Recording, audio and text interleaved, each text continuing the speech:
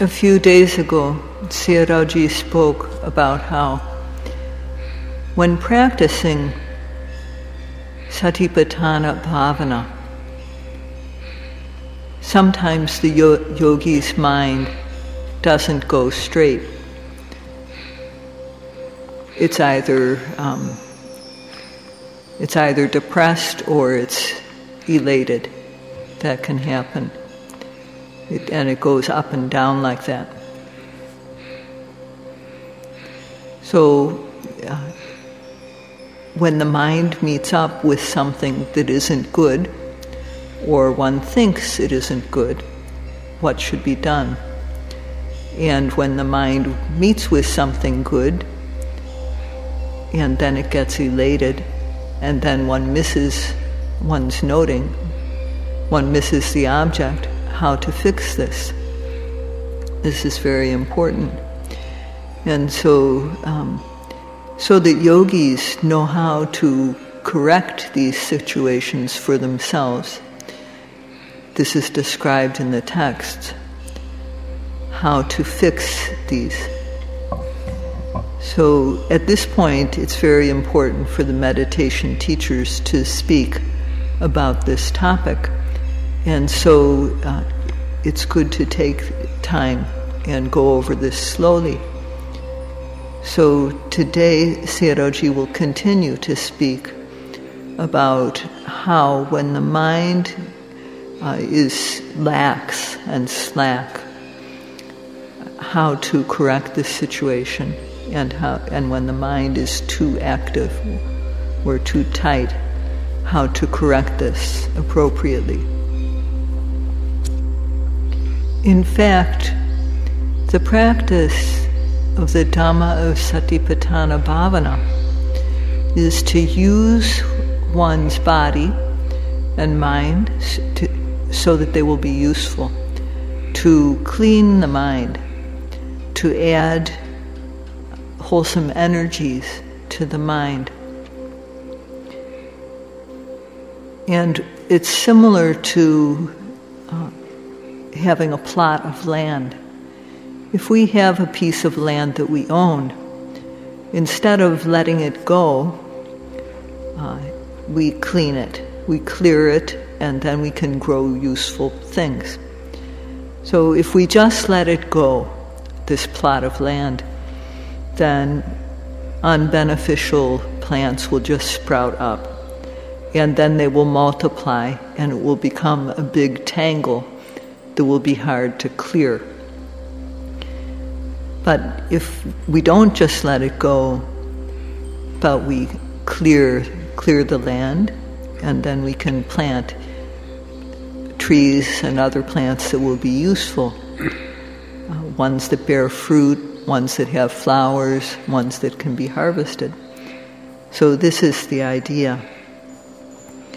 There's a word in the text, bhumi, and the literal meaning of this is that ordinary earth is a place on which living and non-living things depend. They exist on this earth. So it is called bhumi. And so on this earth there may be useful plants, there may be poisonous plants even, there may be many things that are not useful. And so when we want to have useful plants, when we want to grow useful plants on the earth, first we have to clear it of weeds, and only then will we be able to plant. In one's life, this life that is like the earth, bhumi, for Dhamma, which is clean and civilized and high level, for this to arise, this is what meditation is about. And the bojjhangas that Sayadaw has been speaking about, the factors of enlightenment, are like very valuable plants to be planted in one's life. They need to be created and they need to be developed, nurtured, so that they become strong and capable. The mind and matter that occur, related as cause and effect, in one's being are like the earth. And it said in the text, Bhumi viya bhumi. It's like the real earth, so one's body too is called bhumi. In the physical earth, in the ground, there are both useful plants and useful or useless or unbeneficial plants. And one has to plant the useful ones. They have to be planted. They don't just come naturally. So in the earth that is one's body, first of all, one has to, the coarse behavior, the gross defilements of body and speech need to be avoided. We have to clear out this level of defilements. And the obsessive defilements called pariyotana kilesas, they have to be prevented. And then the latent, the very subtle anusaya kilesas, these have to be uprooted. So the Buddha gave 3 methods for doing this. The gross kilesas are to be dispelled by refraining from doing them, by avoiding them. And the obsessive kilesas, the pariyotana kilesas, are controlled, but suppressed by samadhi, concentration. And the latent kilesas, anusaya kilesas, are uprooted by vipassana knowledge and path knowledge. So if one doesn't clear these things out, then what it's like is it's just a field of weeds. And it said, aparinyata khanda kilesa bhumi. That means that like an earth, like a ground where lobha, dosa, and moha and various kilesas just sprout, our body is like that. Why? Because one doesn't observe it when it arises. When mind and matter arise, one doesn't observe and know. And therefore one doesn't know mind and matter, nama and rupa. One doesn't know how they're related as cause and effect. And that which is not observed, the khanda, the body of ours which is not observed, it becomes kilesa bhumi, the place where kilesas sprout. The cause for this is not observing, not knowing the various characteristics, true dhammas that are there, aparinyata. So how does one know? When they arise, one observes. When they're seeing, hearing, smelling, tasting, touching. When there's bending, stretching, leaning, turning the head, lifting, moving, placing, blinking, opening and closing the eyes. In all the actions we do, rupa and nama are occurring as cause and effect. There are many, many natural characteristics, sabhavas, to be seen. And when they arise, if we observe them, then our body becomes, first of all, vipassana bhumi, the place where vipassana knowledge grows. And later on, with path knowledge, it becomes panya bhumi. So if one doesn't apply any method of control on our plot of land, then undesirable weeds will sprout and they will become a tangle. And at minimum, it's not good to see. And then harmful pests, dangerous animals can come and live in that tangle. So on the other hand, if we clear the plot of land and plant something, at least then it will be good to look at. So try to develop vipassana bhumi. Try to develop this earth on which vipassana knowledge grows. This is what the yogis are doing with the practice. And now it has been 1 month.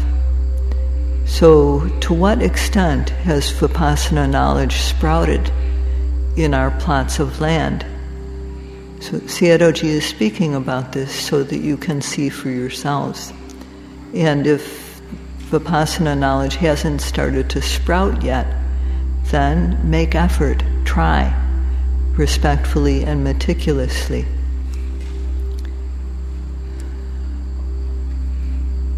That's the idea in mind. Outside of sati-sambojjhanga, the factor of sati, there is nothing more important for dhamma-vicaya-sambojjhanga to arise. Sati-sambojjhanga is the most important factor involved in this quality, the factor of dhamma-vicaya. Because sati-sambojjhanga doesn't allow carelessness to arise. It's the opposite of pamada. Pamada, which is negligence, carelessness.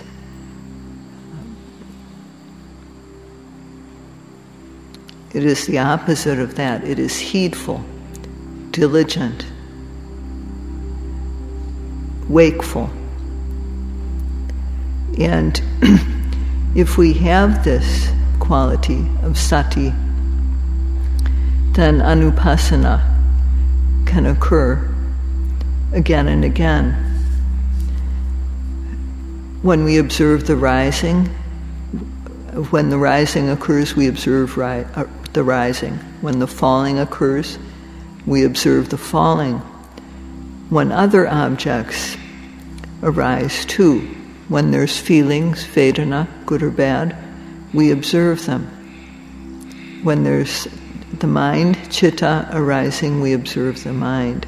When there's other types of objects arising, those are observed too, observed in the manner of anupassana, repeatedly, again and again. So one has to keep this observation going.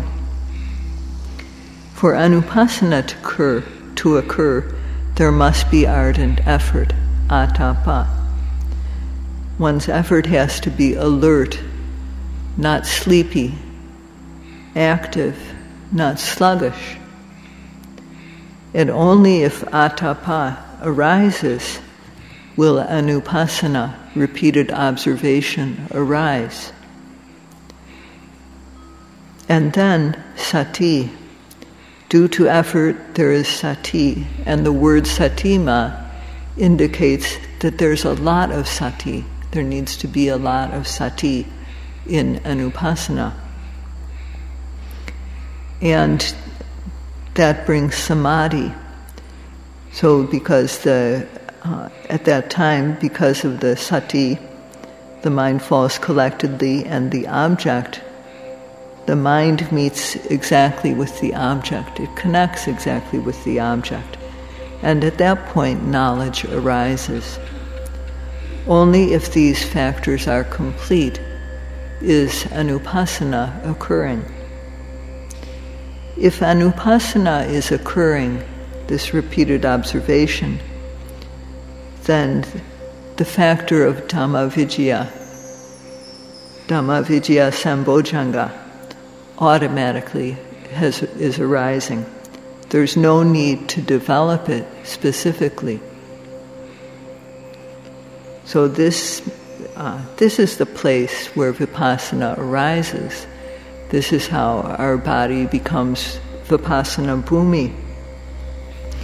In one's body, we observe, especially we observe what the rupa, the matter. We observe this in the moments we observe seeing the sights, sounds, smells, tastes, touches. And there are external touch. There's external touch, hot and cold air, for example, touching the body. And also there's internal. So the factor of dhamma-vicaya always investigates and knows the inner and outer objects. It knows, it's not reflection, it's knowing precisely. And that's hardness, that's coldness, that's heat, that's seeing consciousness, that's hearing consciousness, that's smelling consciousness, tasting consciousness, touch consciousness.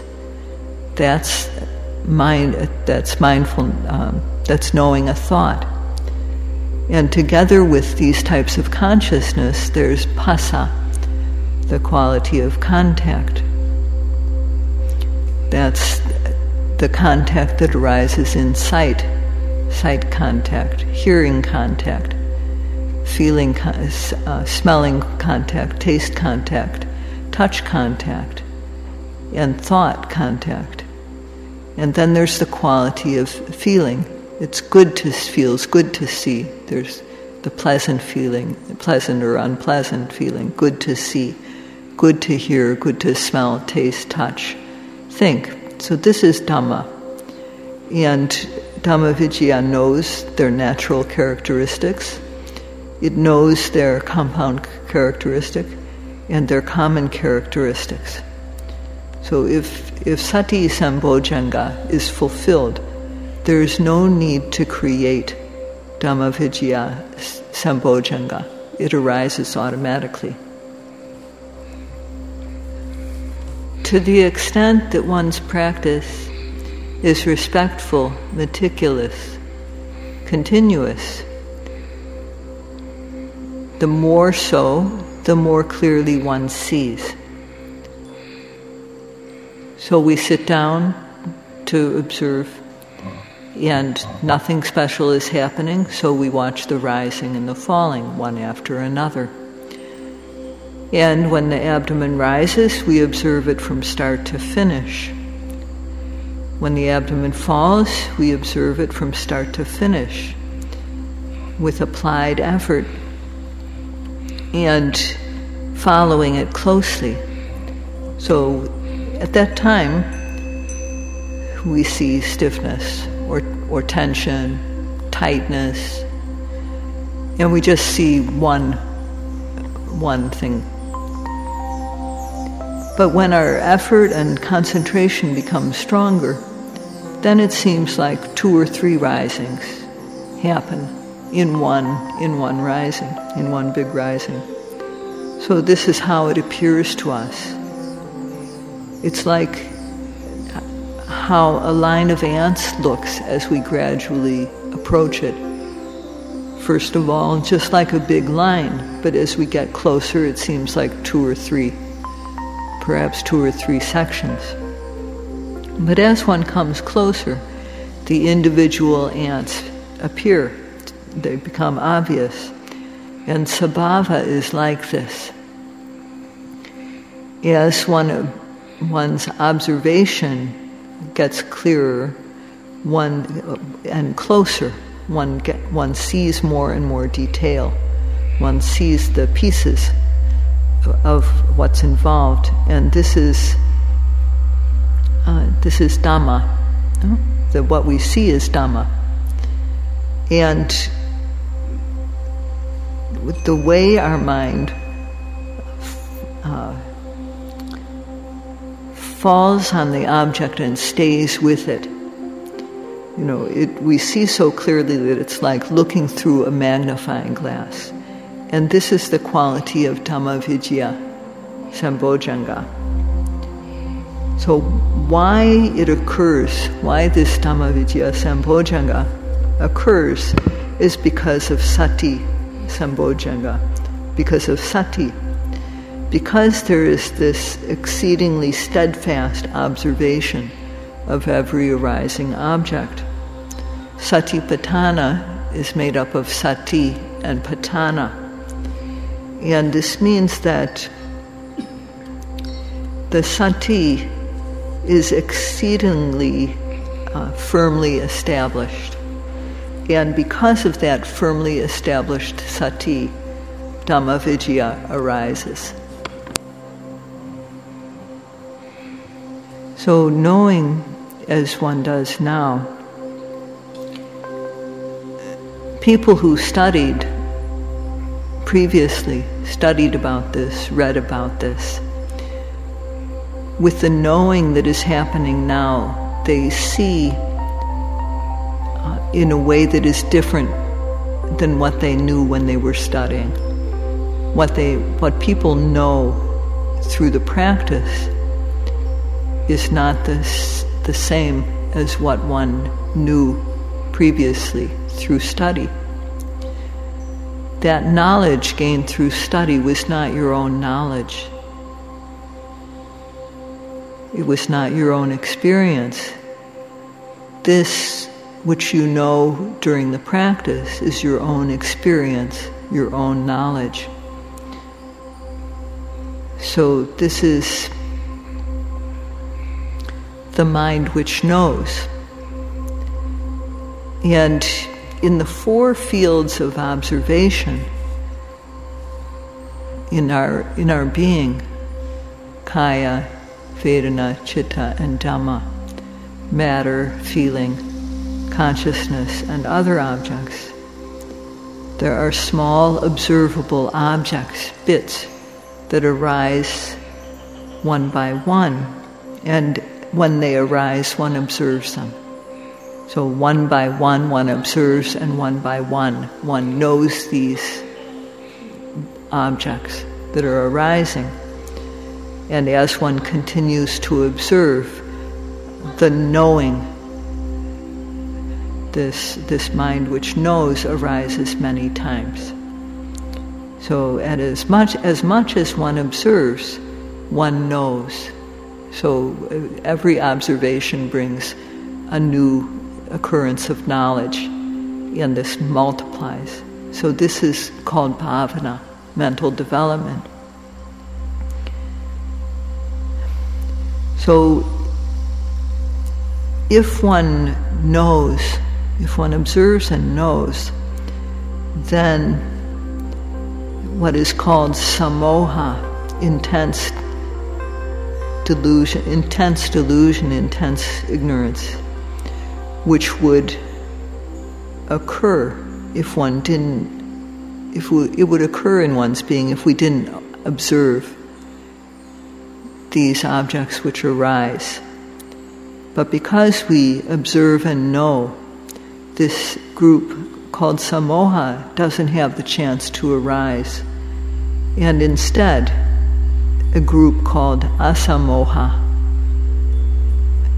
arises. And with every observation, one by one, this occurs again and again. And this is sambodhi. So this sambodhi is one part of the path, the noble path. Or it is one supporting cause, it is one cause for the yogi who knows what is really there, nama and rupa, and cause and effect. So this only arises if vipassana knowledge arises. So at this time, when one knows the true nature of nama and rupa, one knows clearly. Yatha sabhava pativeda lakkhana panya. The natural characteristic of panya is to It knows nama and rupa, mind and matter, clearly.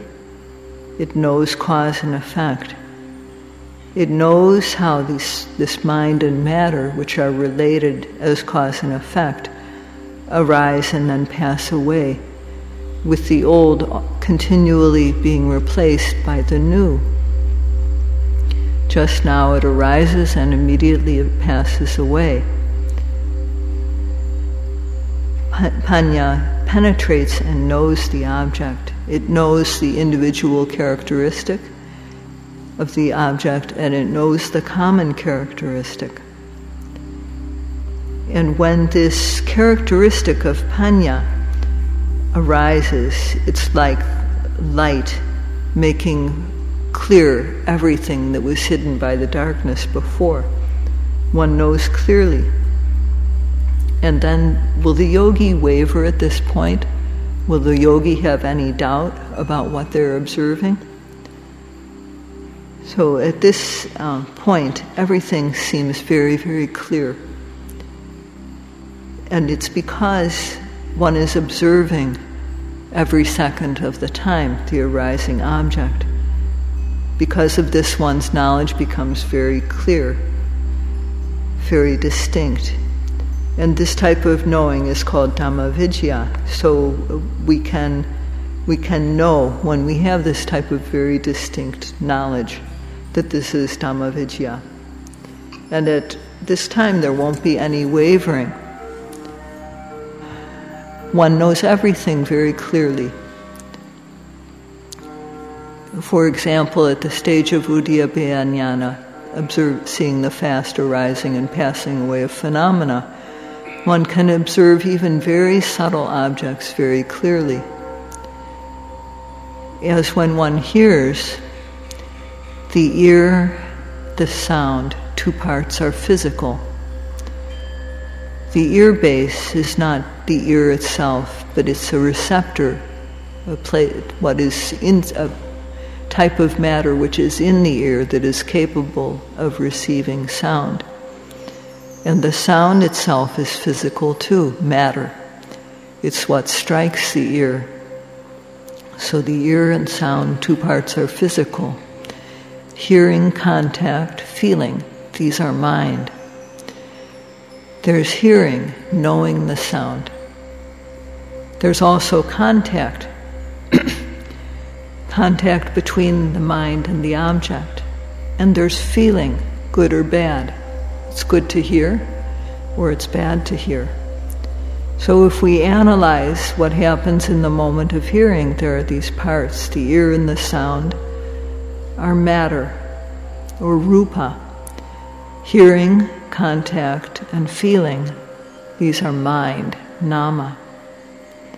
So one is knowing clearly at this time the truth of suffering, and it's very satisfying when one can know like this. And it doesn't just happen in hearing, seeing, smelling, tasting, touching, bending, stretching, lifting, moving, placing. The old always being replaced by the new. One sees these very clearly in every type of experience. So when this knowledge arises, just keep on practicing, just keep on observing. This person is sure to realize path, fruition, and nibbana. So the practicing yogi, Sayadaw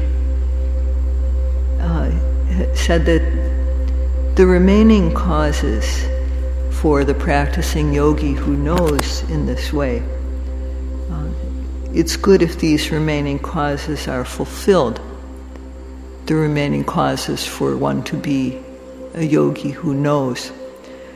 But in some, the Buddha said in the text, in short, that sati-sambojjhanga and dhamma-vicaya-sambojjhanga are the most important. And the Pali that Sayadaw read means that, O monks, the yogi has to note steadfastly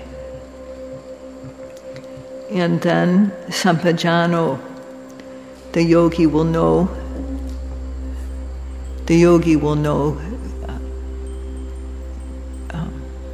clearly for oneself. The yogi will know completely. The yogi will know in a way that is distinct, that is better. The yogi will know in a very clear way. So sambojjhanga. And the yogi should dwell knowing in this way. To dwell means every posture that we are in, whether large or small, sitting, standing, walking, lying down. And to live like that is the repeated instruction of the Buddha for our sakes. So this is the best instruction to, another way to say it is to dwell mindfully and fully aware, sati-sambojjhanga. So if one wants to know the brief instruction, it is to observe steadfastly. And as one makes effort to observe, one comes to know nama and rupa, how these are related as cause and effect, and how they arise and pass away in a very fleeting manner. And if one reaches this stage, then one is sure to gain special Dhamma if one continues the practice. So tomorrow, Sayadaw will speak about the other supporting causes for this knowledge called sambodhi, or the other causes for the one who knows in this way.